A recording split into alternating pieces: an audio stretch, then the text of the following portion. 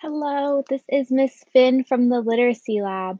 Today we are going to be reading Chesapeake Bay Wetlands by William B. Rice. Water, water everywhere. Did you know that 70% of Earth's surface is covered by water? Long, ragged coasts meet vast oceans of water all over the world. But what happens when the water meets the shore? Do you imagine long, sandy beaches? Do you think of big waves crashing into bigger cliffs? Both types of shorelines are common, but there is another kind of coast as well. There, the waves are gentle. Instead of sand, tides flow in and out over soil that is covered with plant life. Animals of all kinds make it their home. The wetlands of Chesapeake Bay are such a place. Chesapeake Bay. Chesapeake Bay is a beautiful place where the water meets the land. Located in the eastern United States, it is a large bay surrounded by Maryland, Virginia, and the Atlantic Ocean. People come from all over to sail, fish, and sightsee there. But the bay is more than a great vacation spot. Among other things, it is a home to some of the most famous coastal wetlands in the world. The long, ragged coast of the Chesapeake Bay is perfect for wetlands. Fingers of water push inland from the bay. They constantly feed the wetlands and the animals and plants living there. Why Chesapeake? The name Chesapeake comes from the Algonquin Indian word Chesapeake, which means Great Shellfish Bay. The Algonquins are some of the earliest people we know to have lived in the Chesapeake Bay area. Chesapeake Coast.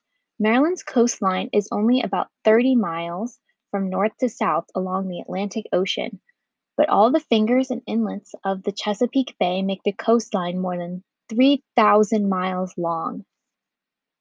What is it? Bays are bodies of water that are partly surrounded by land and have a wide mouth. They are connected to a much larger body of water. Chesapeake Bay is connected to the Atlantic Ocean. The wetlands. In Chesapeake Bay, there are many plant and animal habitats. One of the largest habitats is the wetlands. In wetlands, plants and animals live both above and below the water. There are different kinds of wetlands. Some have mainly trees with a few bushes. Others have mainly grasses and bushes with a few trees.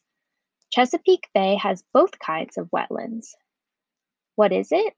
A habitat is a place where a group of the same kinds of plants and animals live together at the same time. It is something like a neighborhood. Chesapeake Bay has both woody and grassy wetlands. What makes an area a wetlands? There are some key features. The first is, of course, the water. Wetlands have shallow water.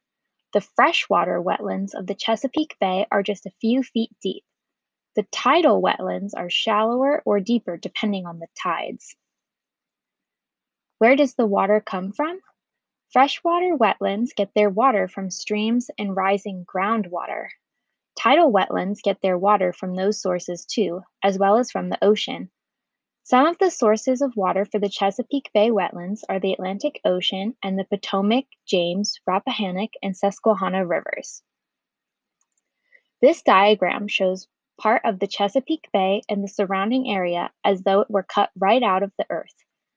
Can you see in this diagram some of the ways in which the Chesapeake Bay gets its water? This is how the Chesapeake Bay looks from high in space. High and low tides. In tidal wetlands, deep water comes with high tides. Shallow water comes with low tides. Wetlands are homes to certain kinds of plant life. The plants are especially able to live in water and wet soils all year long. When the plants and trees die, they fall into the water and begin to decay. Animals, insects, and bacteria use the decaying material, usually for food. The animals of the wetlands also are especially able to live in the conditions there. Their bodies help them to move and live in the water. Long-legged birds. The Chesapeake Bay wetlands are filled with long-legged birds. They have a body type that helps them do very well in the wetlands. Their long legs keep their bodies above the water while their feet are standing on the ground below it. Snails are especially suited to the water and plant life of the Chesapeake Bay. Bacteria.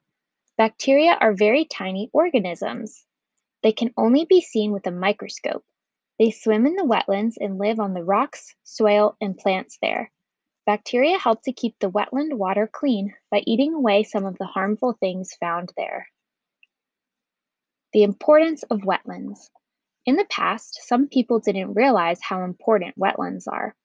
They thought that wetlands were just a waste of good space. So, they filled in some wetlands with dirt or drained away the water. They put in roads, farms, and houses. Large areas of wetlands were destroyed because people didn't know all the important things that wetlands do for the environment. So, why are wetlands important? This wetlands has been filled with dirt for houses to be built.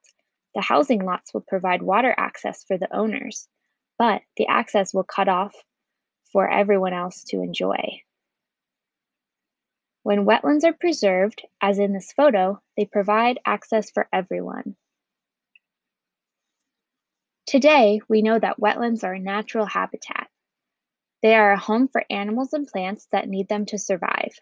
We also know that wetlands slow down floodwaters. This cuts back on the erosion that flooding can cause. Erosion is what happens when water and wind wear away the land. Wetlands help to protect the land from the effects of floods. The waters that flow into wetlands also drop small pieces of sand and silt. They can cause problems in other bodies of water if they are allowed to move on. Wetlands keep them where they are supposed to be. Finally, wetlands filter out chemicals and pollution caused by people and keep them from traveling to other bodies of water. Food chains. Many fish swim to the wetlands to spawn. Their eggs and hatchlings provide food for other animals there. So, food chains sometimes begin in places like the Chesapeake Bay wetlands. Good for people. Throughout history, areas near wetlands have always been good homes for people too. These areas provided natural harbors for the boats used for transportation, a good source of food, and a convenient way to get rid of waste. In fact, the first permanent English settlement in the United States was Jamestown on the Chesapeake Bay.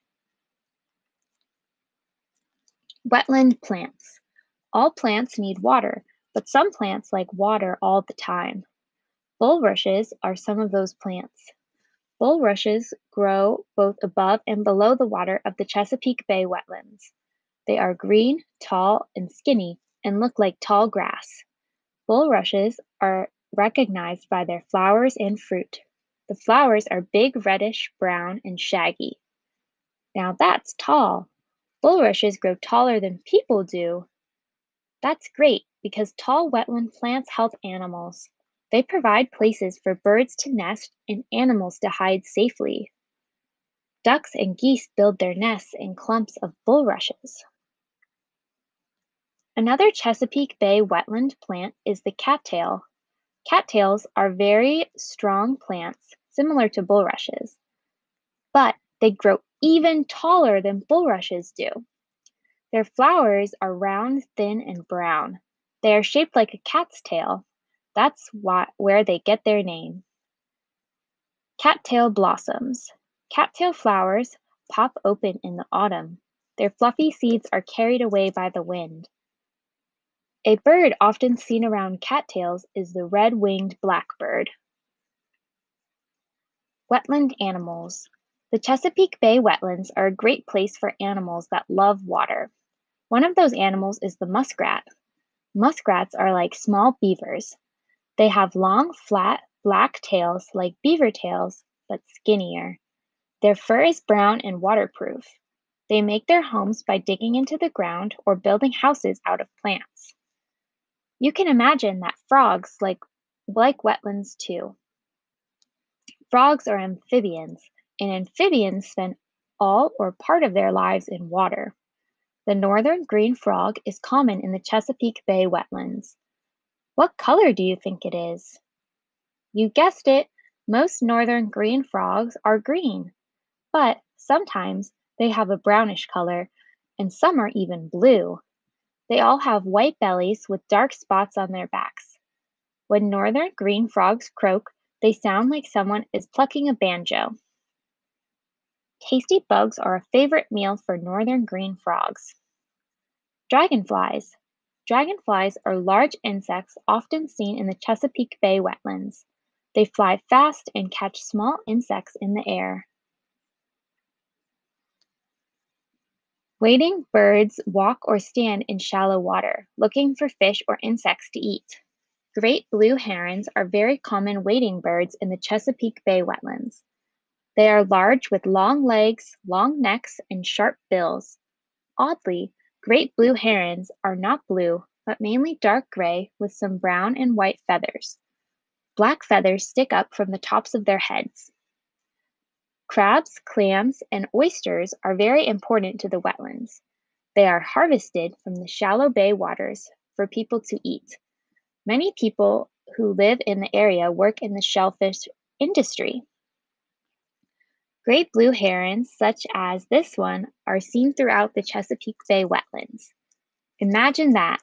Great blue herons can have a wingspan of up to 6 feet. That's how far it is from the tip of one wing to the tip of the other when its wings are spread out. Blue crabs. Blue crabs are often seen in the Chesapeake Bay wetlands. Their paddle-shaped rear legs help the crabs to swim well. The blue crab is also very interesting for the way it molts its shell. In this stage, it is called a soft-shelled crab. That is when it can be harvested and the whole crab cooked and eaten. Clams use the wetlands as a nursery for their babies. Visiting the Chesapeake Bay wetlands. Animals and plants love the Chesapeake Bay wetlands, but what can people do there? The wetlands are a favorite spot for bird watching. People say that there's nothing quite like the sight and sound of a great flock of birds settling onto the wetlands. Of course, if you are a scientist, you might enjoy studying the wetlands and everything that happens there. In fact, scientists study the wetlands all the time.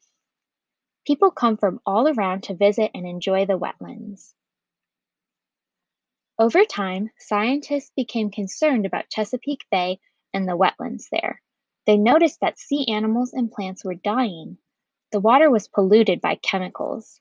In the 1970s, Congress passed laws to protect the animals and water. People began to clean the bay and to help the wildlife. Because of their hard work, the Chesapeake Bay wetlands will be beautiful and full of life for a long, long time. Thanks for reading about the Chesapeake Bay wetlands with me today. I hope you enjoyed our story.